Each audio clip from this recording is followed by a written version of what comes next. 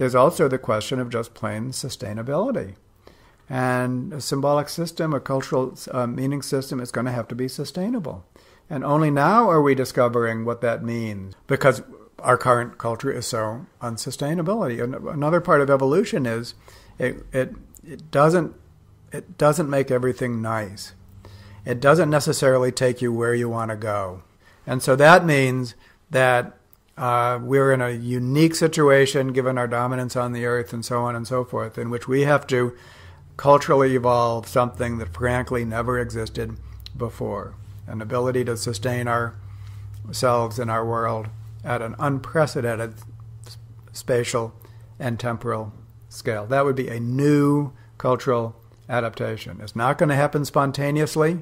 This is where Chardin actually got it wrong. It's the one big thing that he got wrong, and it was a big one, was the idea that there was some kind of inevitability, that all of this was tending towards the omega point. We do not have that comfort.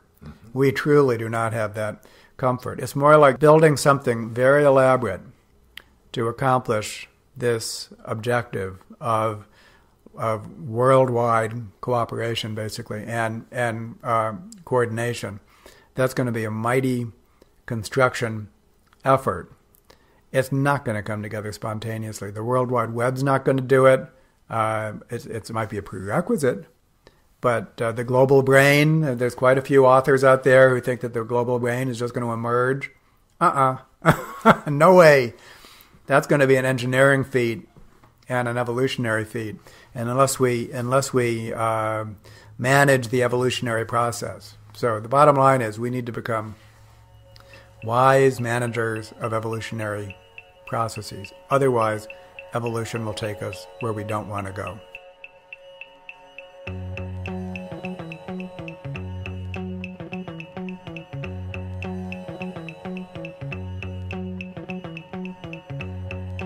Well, I look at it myself as the beginning, really, of an exploration. That's the reason we're exploring. You don't know what you'll run into on an exploration. What the sky looks like, what the stars look like. Do they still twinkle, or are they a steady light when you get outside the atmosphere? Why I advocate a resource-based economy.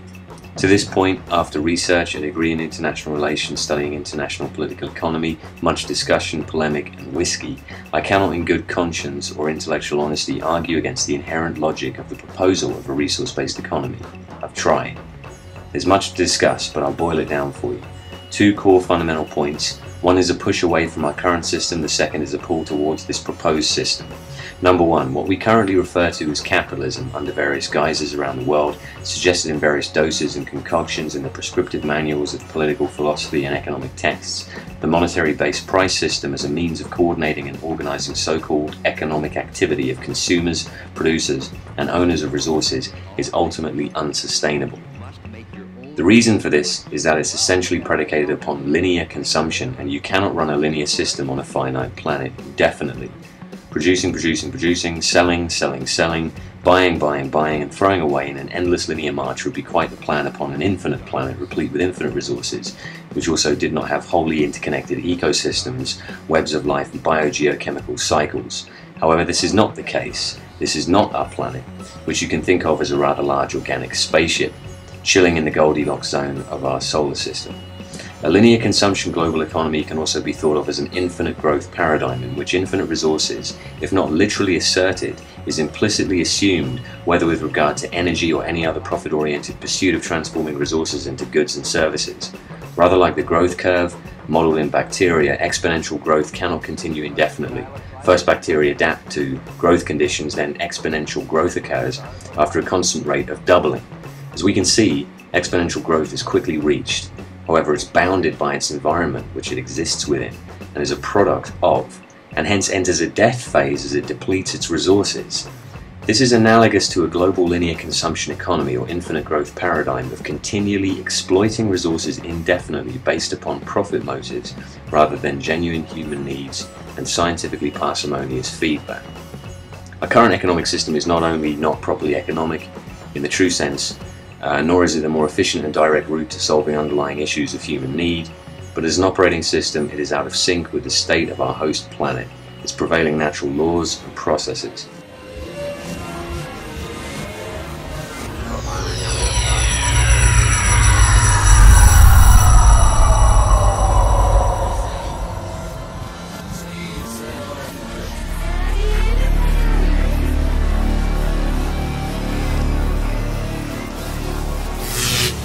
It does not make adequate room for biogeochemical cycles, relevant feedbacks in life systems, resource surveying and management, renewability, and truly keyed-in, cutting-edge contingency plans for alternative resources in situations of resource depletion, limitation, or collapse. Not only does it not do these things, but it also does not take them and construct a working, constantly updated model on a planet-wide scale. It is therefore highly vulnerable. And as an increasingly interconnected, interdependent global economy, it is still not an engineered scientific system. Hence, collapses and catastrophes in one area intrinsically affect the whole, potentially like a butterfly effect. And due to the fact that it's not an engineered scientific system, it cannot adequately hermetically seal breakdowns or collapses in the first place, and does not have redundancy as we would expect in systems engineering. Therefore, fundamental operations from the production of food and medicine to the provision of water and energy are more vulnerable to economic fluctuations and crises, as well as the inherent limitations of requiring money to function in the first place, and dangerous corner-cutting experiments undertaken in a project to attain more profit. The degree to which the operations of food, medicine, water, energy, and other crucial life-preserving goods and services are not designed, built up and protected in a truly scientific fashion is the degree to which they're vulnerable, and hence you and I are vulnerable.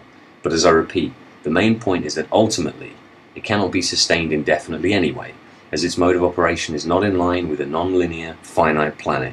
It is hence by definition unsustainable, and the degree to which this unsustainability creates negative social and environmental feedbacks is the degree to which we need to move into something more sustainable, and hence the second reason for my supporting a global resource-based economy.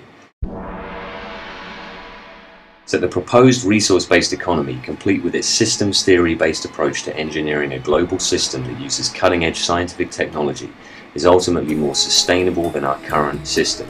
It involves the intimate connection of systems engineering and cybernation in order to survey and track resources and orient production according to both human need and the current availability of resources.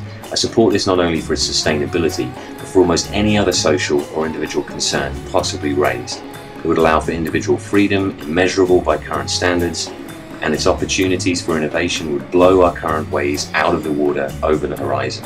Its efficiency and minimization of waste on a holistic scale and structure would make our current approach utterly embarrassing. True individuality would flourish alongside the wider society. There are many, many negatives it would attenuate, if not completely eliminate. Wholesale corruption, starvation as a disingenuously touted conundrum. How do we solve starvation? Give me a break. Inefficiency in production as well, useless goods and crappy services, the result of limited buying power, blocks in education, and the utterly reprehensible, unforgivable and immoral blocks placed upon the life-preserving, life-dignifying healthcare that does not belong in the realm of political ideology, but in good, solid, cutting-edge science and natural, intrinsic human compassion. It is in fact a more rational system, one predicated upon the scientific method as the primary operating mechanism in the influence of the operations of society, rather than arbitrary assertions, ideologies, or other biased rhetoric, and certainly not the motive of monetary profit, which, as we all know full well, if decoupled from social and environmental concern, is inefficient, socially damaging, technologically retarding, environmentally ecocidal, and a potential inducer of systematic collapse. It is, in short, the application of the scientific method to society as a whole. This means what it should mean today. How you get your sanitation, irrigation, telecommunications, or transportation, that your shirt was constructed via parsimonious applications of scientific knowledge and technological methods from the materials to the end product to its arrival in your local area.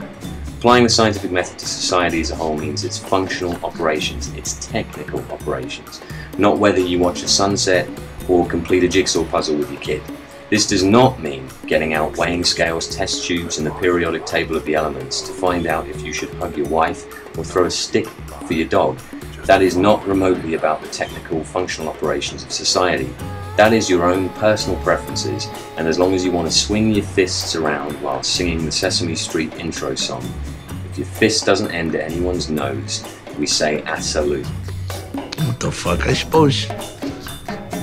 Some inside me says, God bless, I salute. Who gives a shit?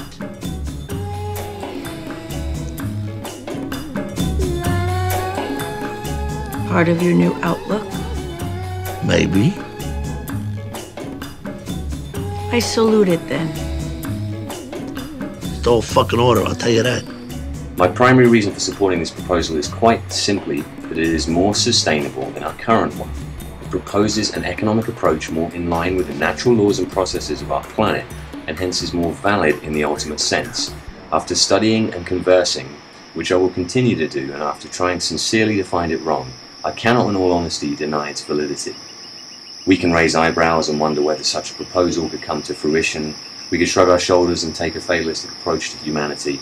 We could shake our head and have the very legitimate concern that the logistics of creating such an idea may cause it to die on the vine, as various economic, social and political variables render it impossible. Maybe so, but what I cannot do is deny its inherent logic. So that's it. Now some of you are wondering what a resource-based economy may look like. Here it is. Thank you for listening.